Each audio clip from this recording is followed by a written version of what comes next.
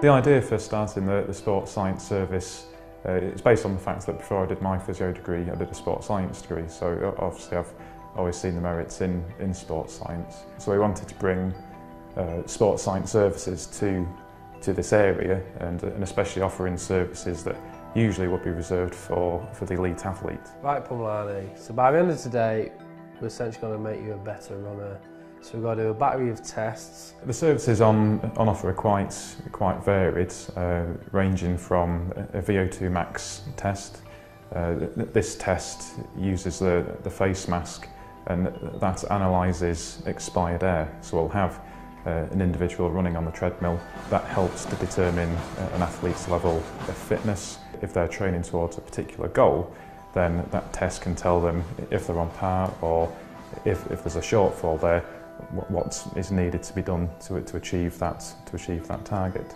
There's then submaximal VO2max tests, which is a similar test but running at a lesser intensity, and that's useful for individuals who want to know what their ideal race pace is. Another important and very useful test is the blood lactate threshold test. This involves taking a blood sample as someone is running on the treadmill, and it's an incremental test. The blood is analysed to measure the amount of blood lactate, and so there'll be a threshold whereby once that blood lactate gets to a particular level, then someone's performance is then going to plateau and then deteriorate. This is highly useful for an individual wanting to know a predicted time and also how to train towards achieving a particular time. So at 17.5 kilometres you was fine. He was only consuming about 50 millilitres per kilogram. So what I'm saying is 70 minutes is perfectly achievable. We might even be able to push it even more to maybe 68 minutes.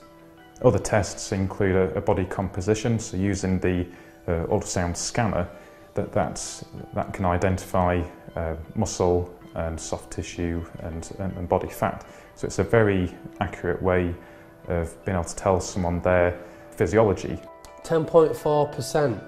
Okay, 10.4% of used fat, so that's low. Other tests are the resting metabolic rate. So this is a nice test. It's just simply laying down for 15 minutes, and again the expired air is analysed, and that will actually tell an individual how many calories they need to consume simply to survive. Obviously that links in perfectly with the body composition test, so that someone knows if they're looking to lose weight or to gain weight, that their calorific intake can be factored into that. The beauty of these tests are that the tests are open to anyone.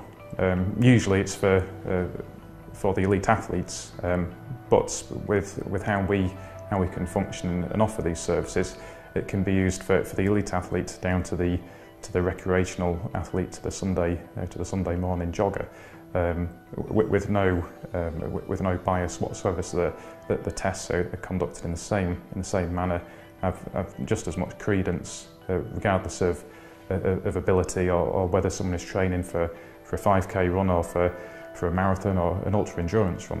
The tests have the same amount of importance for each individual. Well, the beauty of having the sports science service within the physio clinic, within McBride Physiotherapy, is that the services are often interlinked. So for instance, if I'm treating a running injury patient, we can combine that with the sports science testing. So if their injury is hampering their training, we can perform the testing whilst also treating the injury, so we can hopefully get them back on track as quickly as possible. Incorporating all of the physio services within sports science can maximise an individual's potential and hopefully help them to achieve their goal.